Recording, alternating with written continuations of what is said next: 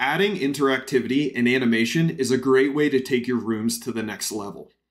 While there are a ton of different ways for you to do that, one of the easiest is to use the setAnimation method.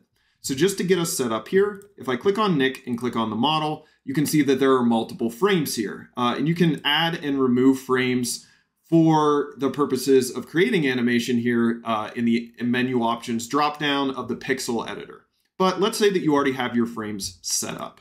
Now we can go into the code and start from scratch, and let's set up an on click.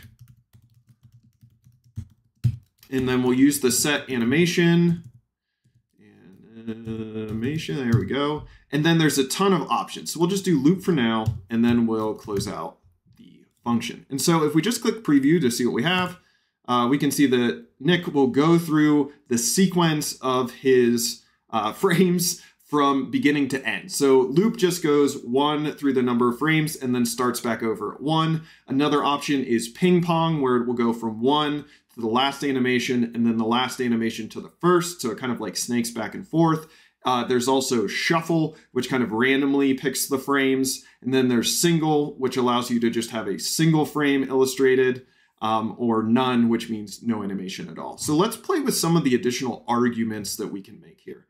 So loop, or the first argument, is going to be kind of the style of the animation. The second one is how many frames of your animation occur each second. The higher the number, the faster it goes. So we're going to start with 2.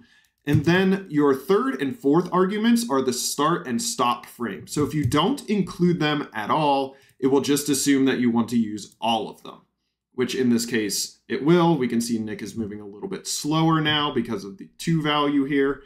But let's say we only want Nick to do the first 4 frames. So in this particular instance, we would say comma 1 and then comma 4. And so if we were to look at all of this in sequence, it would say loop through the animations at a speed of 2 of the frames per second, starting at 1 and ending at 4. And now if we preview it, we can click on Nick and we will see that he will only do 4 of the available frames. And then we can change these values to say, hey, maybe I want to start at 4 and go to 8. And so very similar structure. It's just going to do different frames than it would before.